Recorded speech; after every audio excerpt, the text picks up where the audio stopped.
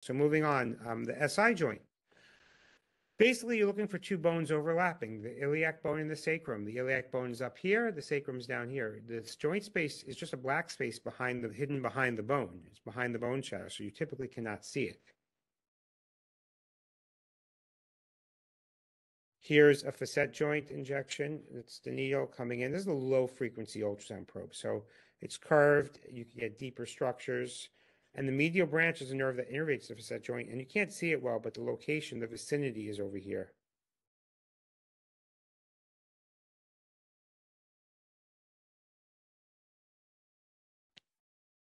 And here's an image of the L5S1 facet joint. You're not seeing the joint space opening, but this is the bone and the capsules around it. So you could theoretically put a needle right here and give the patient good relief. Now, the payers are not paying for us to do this shot, so most people are not doing it. Just not a covered procedure.